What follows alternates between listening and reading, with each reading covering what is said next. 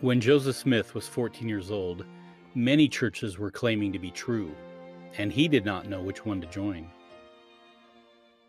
One day, Joseph read James 1:5 in the Bible. If any of you lack wisdom, let him ask of God. Joseph needed to know which church was right, so he decided to ask God. On a spring morning, Joseph went into the woods near his home to pray. As he knelt down and started to pray, Satan tried to stop him. Joseph prayed harder, asking Heavenly Father for help.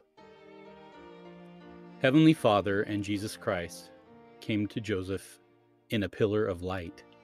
Heavenly Father pointed to Jesus and said, "This is my beloved Son. Hear him." Joseph asked which church he should join.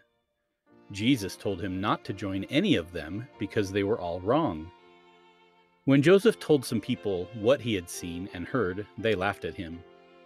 The leaders of many local churches persecuted him. 3 years went by.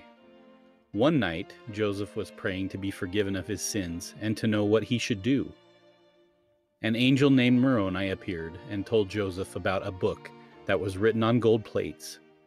Joseph was to translate these plates into English. After Moroni left, Joseph thought about what Moroni had told him. Moroni came back 2 more times that night.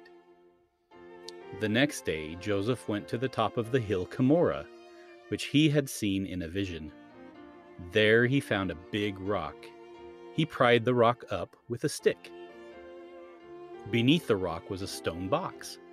As Joseph looked into the box, he saw the gold plates. Moroni appeared and told Joseph not to take the plates, but to come back on the same day each year for 4 years. Each time Joseph went, Moroni taught him. After 4 years, Joseph was finally allowed to take the gold plates. He used the Urim and Thummim to translate some of them. Scribes helped Joseph by writing the words as he translated them from the gold plates. Joseph took the translated words to a printer and had them made into a book.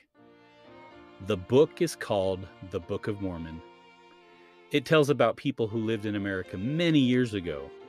It also tells about Jesus Christ, the Son of God.